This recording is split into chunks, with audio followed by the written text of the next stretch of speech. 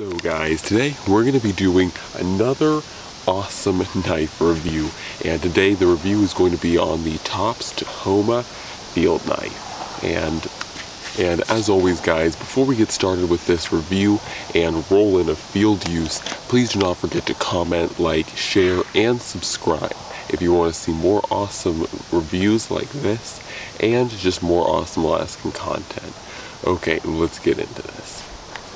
I mentioned, like I was saying, this is the TOPS TFK Tahoma Field Knife, and to start off, I'm going to be talking about the things that I really did enjoy about this knife over the past several months. And I think the primary thing I really enjoyed about this knife was the ergonomics. I think the ergonomics on this knife are really great, and of course, like with any, this is more of like a one-tool option kind of knife, at least in my mind, and kind of how it was not necessarily marketed, but in a way how it's supposed to be used. It's supposed to be more of a one-tool option, a lot like the Buck Thug, and I would say both with the Buck Thug and with this knife, the ergonomics are very well, regardless to whether you're in a very choked up stance, more like this for fine tasks such as feather sticking, or if you're in just more of a moderate stance like this, just for doing general purpose work, or if you're back on the knife like this for chopping. And I think what I do like about this knife a little bit more than something like the Buck Thug is I found that in the back chopping kind of position, there's a lot more room for my hand. And in addition, it's been kind of swept, as you guys can see here, swept up, so that when you chop, it puts your hand in an easier motion for chopping. So I've really enjoyed the ergonomics on this knife. It has a really good feel. The micarta grips, just like on the TOPS Fieldcraft and many of the other micarta gripped TOPS knives, is just fantastic. I find the grip to be more than adequate. This is actually really how I prefer my micarta to be done. There's a lot of different knife makers. I love to pick on Bark River, but most knife makers who use micarta, they end up polishing it, and it looks really pretty in pictures. It looks really pretty in pictures and online, and you know, when you have it like hanging up or when you're just like admiring the tool, it looks really pretty, but it actually is not that effective. So back to the TFK, I really like it. I will say one thing that I think is kind of just more of a marketing ploy is this bow drill divot, and I really have never used the bow drill divot, not even in the TOPS Fieldcraft where it is more usable, primarily because it just wears the handles out really fast. And for me, generally, I'm actually bringing a bearing block specifically. I guess this could be nice if you had nothing else to use but this, but do keep in mind, because this is micarta, this will pretty much destroy this area over time if you continue to use this as a bearing block. Anyways, aside from that, another thing I really did enjoy about the knife was the chopping of this knife. I think it's a really heavy-weighted knife, certainly heavier than something like a Buck Thug, and so the chopping, as you guys can see, I'll be trying to roll in the chopping with this knife. It's very well, especially being the fact that this is a very flat edge. You guys can see how there's really no recurve or any area of the blade kind of sticking out. It's just a very flat edge. And so for this, it actually is a very good chopper, and like I said, the weighting is very nice on it. So aside from that, now getting to the things that I dislike, and there are quite a few things. So the first thing I moderately dislike, and I'm going to be going from like things I dislike the least to the things I dislike the most. But the first thing, the thing that I dislike probably the least, it's because in some circumstances I like it, but in most circumstances I don't, is this sharpened double edge. It has some advantages, but overall, especially for what it was being talked up as, like being a secondary or backup edge, it's just not truly factual. I mean, it is factual, but it's not very useful, especially if you're trying to dress a game animal. This is way more knife than really you should be dressing a game animal with, unless it's like a dire emergency. You absolutely have to. So for that, I mean, you can do it, but it would be very difficult to do. And so I don't really need a doubled edge for that. And overall, I find this double edge just getting in the way more than I don't. And one of the big things that kind of struck me with this knife is that this edge is so long. It's like 8.5 inches of steel here, but a good 2.5 inches of that steel is pretty much effectively non-existent for batoning because of this edge. And like I said, one of the primary reasons why you carry a chopper is to baton with it, and so that you could have a large blade span to baton with. And so I feel like this sharpened edge really hurts the batonability of the knife, because what you have to do is you have to end up hitting on the back of this knife. So that means that this side has to be kind of sunk into the blade or into the wood, and then you have to hit on this back. That kind of limits how much wood or how large you can span of a piece of wood. It also limits the effectiveness, because when you hit on the back of the knife as opposed to the front, it's just not as effective of a batoning method. So for me, I personally dislike this, and once again, trying to do fine tasks with the tip, which I do actually like the fineness of this tip, but it's a little bit more difficult because you obviously can't really put your fingers back here due to this sharpened edge. So I really have found it struggling to do fine tasks with the very tip.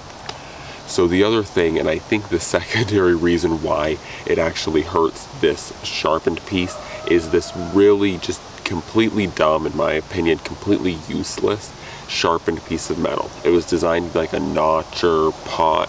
You can grab pots out of the fire and do like these multi-purpose, once again, a lot more hype kind of stuff. But this thing, in my opinion, while done effectively, and I would say to all those knives that have like sharpened saw back knives, they actually need to take a lesson from this, because this is how you do it. But at the same time, having a sharpened back like this is very annoying, frustrating, and useless, because you have a very limited area right here where you can't actually put your thumb. And what I found was oftentimes when I was trying to do fine tasks where I was moving up around the tip, what I would find is as I would cut, this little thing would come back and hit my hand, this little sharpened area, and this thing is very sharp. And so it would end up either cutting me or just hurt me a lot, and it'd be insanely uncomfortable to actually use this knife in a choked up position just because of this little whole sharpened wire cutter thing that, once again, is just really more hype than it is useful. And so I really do not like this piece at all. So now onto the thing I really can't stand about this knife at all, and just as a funny kind of thing, I actually rolled it, and I'll roll it the picture here, or not picture, but the video here, or I just drew Alaska because I just decided to get creative. But the thing I really don't like about this knife most, and it's very peculiar, I really don't know why this coating was made this way, but this knife has an insanely weak coating on the blade. And like I said, I'm not sure why that is, but this coating is so weak that I'm not talking about an area that's already been hit or hurt, but you can legitimately take like a piece of this coated steel and scratch the coating off with your thumb, and like you're just really with your fingernail, and it takes legitimately that much to scratch the coating off of this knife. And so for me, I thought that was extremely ridiculous, because oftentimes we give knives that have like cheap Chinese like spray paint, coatings a really hard time, but this thing has an even weaker knife coating or blade coating. So that is my absolute just can't stand part about this knife, and I think that the coating, I don't know why it was done that way, because for me, the point, like, why even coat the knife if it's going to come off that easily? So anyways, that is what I really couldn't stand about it.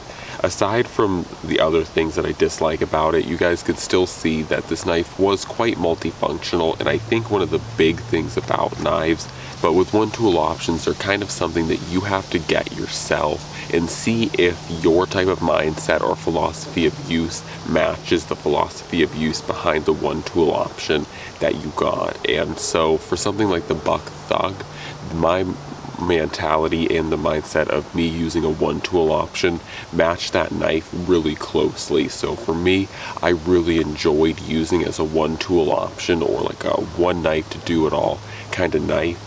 The Buck Thug worked really well for me. It had a very fine tip for fine tasks. It had a reasonably large blade, about an inch shorter than this one, and so I could still do batoning very well, and it could do chopping quite well because it was set up for it. Whereas this knife, I think it could definitely do a lot of what I wanted, but there were certain aspects, especially things like fine skills and fine tasks, that this knife just could not do. And overall, my philosophy use on a one-tool option just did not match this knife. And so overall, I did not end up loving this knife as much as I thought I would, but it certainly has a place. And I think, once again, if you can integrate this type of, sharpened upper edge into your system, it would work really well. However, I will say the one thing that I think most people will not like is this really trashy coating, and secondly, this this little thing area right here that has these two cuts, and it's like sharpened piece of steel. Don't like that at all, and I don't think most people will. I also want to talk about the sheath, and this is kind of funny. I think that this is my most favorite hated sheath, and what I mean by that is that this sheath is really not that good. I really don't like it, but however, I do really like it in one capacity, and I thought it was smart of Tops to do this with this knife, and that is that this knife is already pretty expensive, and being what it is, the fact that it has so many intricate little like holes and cuts and divots and a sharpened upper edge, this knife is already naturally quite expensive. So what I like that Tops did was they provided a sheath that is high quality enough that you could technically use this sheath.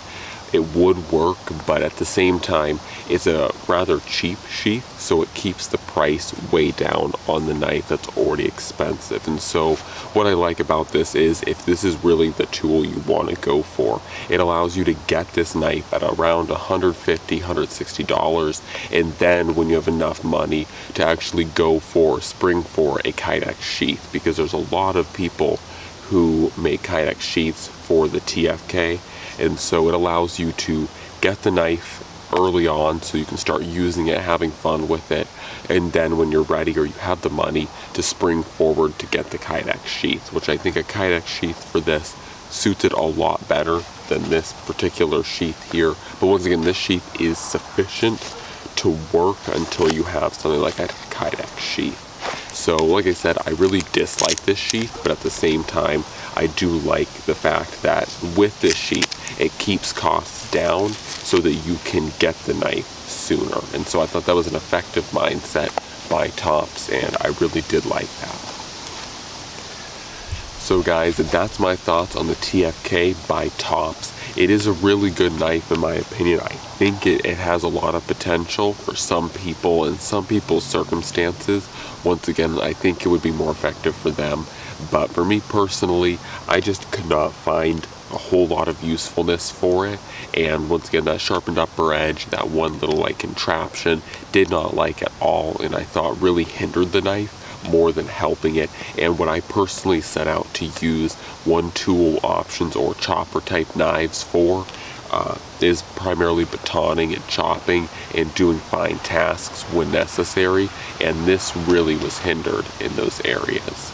So anyways guys, that's all for now. Those are my thoughts on this knife. Hopefully you guys enjoyed this, and as always guys, I'm out.